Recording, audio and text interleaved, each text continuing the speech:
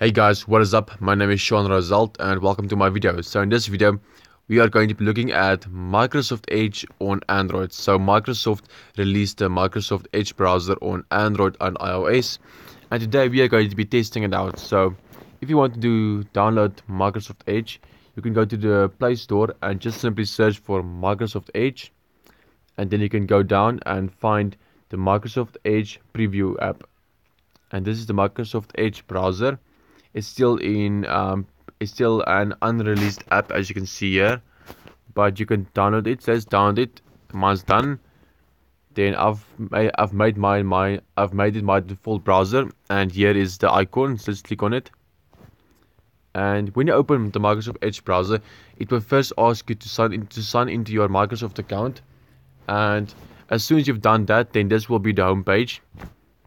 And it looks quite nice actually. It has very simple and clean design.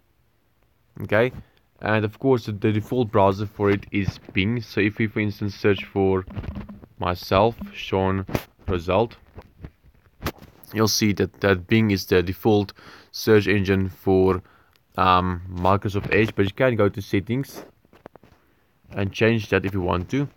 You can make it Bing, Yahoo or Google. So that's the three options you have. Yes, okay. You also have tabs here, so you can, for instance, search for some other things as well. Diego. Oh, wait, it's the same page. Wait. Oops. You can make a new page here, new tab. You can go to Facebook, for instance, in this tab. New tab where we can go to YouTube. A new tab where we can go to Twitter, for instance. And one more tab where we can go to somewhere else. Somewhere Delphi programming. And there. As you can see, guys, this is different tabs you can have. You can also have an in private tab, and then your whole UI will change to black. And this is like private browsing. It won't save your history or anything. So yes, for those guys that wants to go to certain sites, you know. So my spell is terrible. Anyway, and then you can also continue on your PC. So if you have a PC connected, you can instantly continue on your PC. Let's say, for instance, we want to continue this page on our PC. You can click here. Then this is my Windows 10 tablet PC. Let me switch my screen around. Make it a bit bigger. Okay. Here's my Windows 10 PC now. It's currently busy updating, but let's minimize here. So if I now click continue on PC and choose my tablet one, send check for your PC, and then it will appear here automatically the same page. As you can see. So that's quite cool. So you can instantly continue on a page. Let's for instance go to this Bing page where I search for myself. Then I simply continue to PC, send check your PC, then it will appear here as well. So yes, let's go back.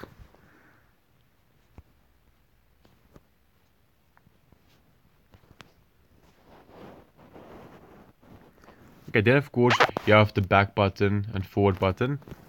You also have the same here on the same as you do on the PC. You also have your downloads here. You have your history. You have books, which is still coming soon. You have your reading list, and you have your favorites.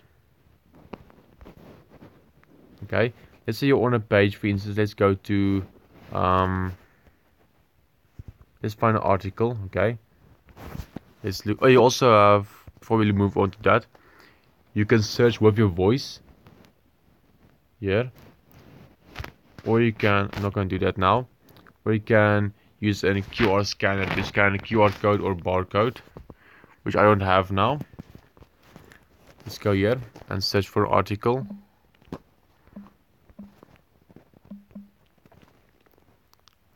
I see my thing isn't working. Why aren't you working? working now. Okay, if you go to, for instance, an article such as this one, then we can go to settings here and I want to see if it can. Oh, here it is. There at the top, you can enable reading view, and then it optimizes the page for reading, as you can see. So it removes all the unnecessary stuff from it, and you can add it to your reading list if you want to. Okay. As for that, that's basically the Microsoft Edge browser. You can also request a full site, which will then request the desktop preview of the website. Yes, guys, that's basically the Microsoft Edge web browser on Android. So I hope you guys like this video. If you did enjoy this video, then make sure to leave a thumbs up on this video and subscribe for more videos. So yes, guys, thanks for watching. Bye bye. Let's stop this video.